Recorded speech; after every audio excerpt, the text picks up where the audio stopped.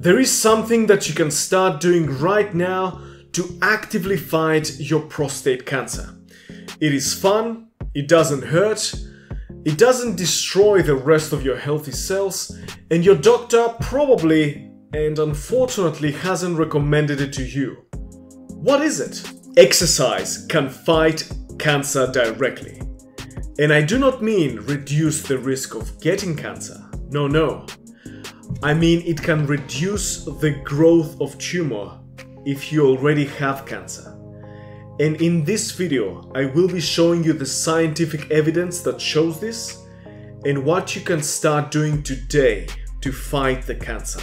Now you might be wondering, alright, exercise might be able to fight the cancer, but I will probably need to be exercising for years to have a measurable effect, right? Wrong. You will be surprised to learn that even a single exercise session, something that you can do today, can reduce the growth of prostate cancer by as much as 30%. Let's look at a couple of studies, what they did and what they found, before I tell you exactly what exercises you need to do to get this benefit, how often, how much, and how hard.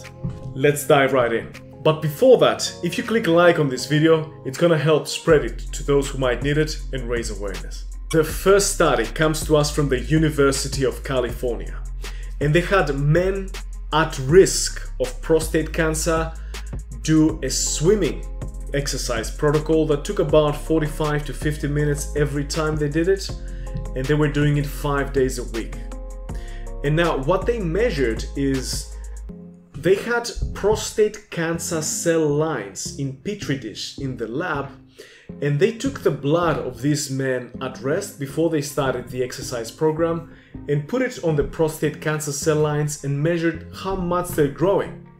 And then they compared it with the blood that they took after a while. In just 11 days of doing that swimming protocol, the growth of the prostate cancer cell lines when the blood after the exercise was applied and was compared to before the exercise, it was reduced by 30%. And the cell death, the death of the prostate cancer cells, was increased by 371%. When they added a dietary intervention, when they took these men who were exercising and they also made them eat a low-fat diet, aka non-Western style diet, those results were further accelerated.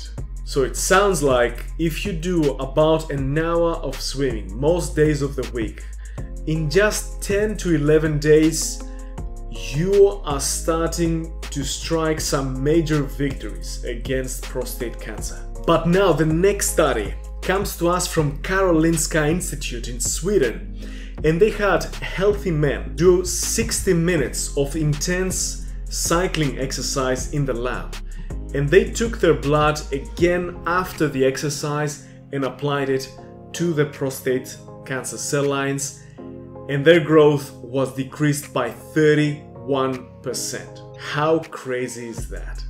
Just one exercise session creates an anti-tumor environment in the body, and I will talk about in a future video how is that created, with what molecules, what pathways are released. But what you need to know now is that the moment you start exercising, the moment your heart rate goes up and you're moving your muscles, that's when we are fighting the cancer. That's when we're creating this anti-tumor environment in our body that really reduces and makes it hard for the cancer to grow. Now imagine if you can combine this effect with the treatments that you're getting, such as chemo, radiotherapy, immunotherapy, hormone therapy, all the treatments you might be getting, and it will actually get you fitter and you'll be able to tolerate more of the treatments at the same time. But what exercise can you do to start fighting the cancer now? I quickly want to say that if you're looking for more detailed guides on using exercise to fight prostate cancer and reduce any side effects you might be experiencing from the cancer treatments, such as incontinence or erectile dysfunction, you can find those on my website in the description. Aerobic exercise that is a bit longer in duration and a bit more intense, it gets your heart rate up, it makes you breathing and talking a bit more difficult. That seems to be the clear winner to induce this effect. I have personally published articles that showed that the higher the heart rate during exercise, the more the immune system gets activated, it gets into search and destroy mode. And what's important for you to note is that you cannot do it all at once. You can't do all your weekly exercise in just one day, 3 hours on a Sunday.